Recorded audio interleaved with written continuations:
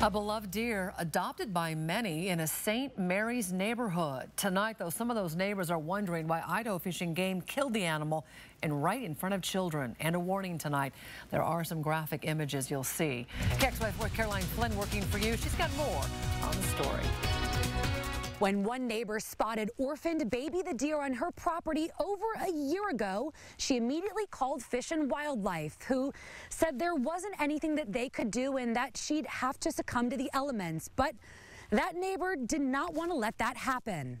Neighbors on this short block in St. Mary's say to know baby the deer was to love her. She'd come in the garage with me and I'd be working at my workbench and she'd stay in there with me for hours. Is this the garden? Yeah, so this is all from her and the deers.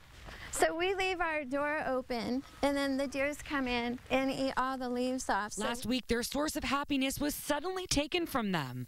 Complaints were received by the Idaho Fish and Game, and on Sunday, a warden showed up, found baby, and got permission from property owners to kill her there. But she didn't tell adjacent homeowners. Baby was shot in this field, a stone's throw from this deck, where neighbors inside had no clue what was going on.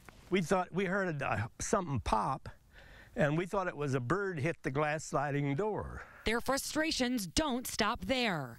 The warden took off after the first shot, but the problem was baby wasn't dead.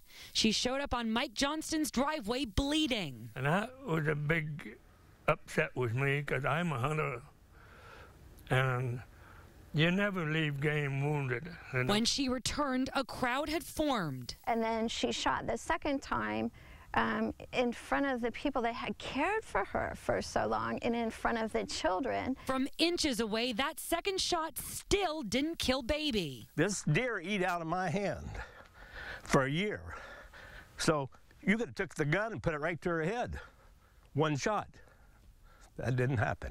They all feel like baby suffered in the end and want to know why more precautions weren't taken.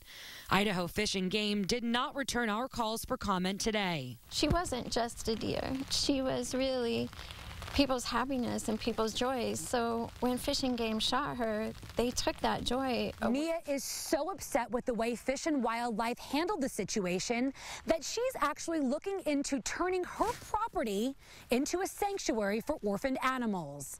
In St. Mary's, Idaho, Caroline Flynn, KXLY4 News.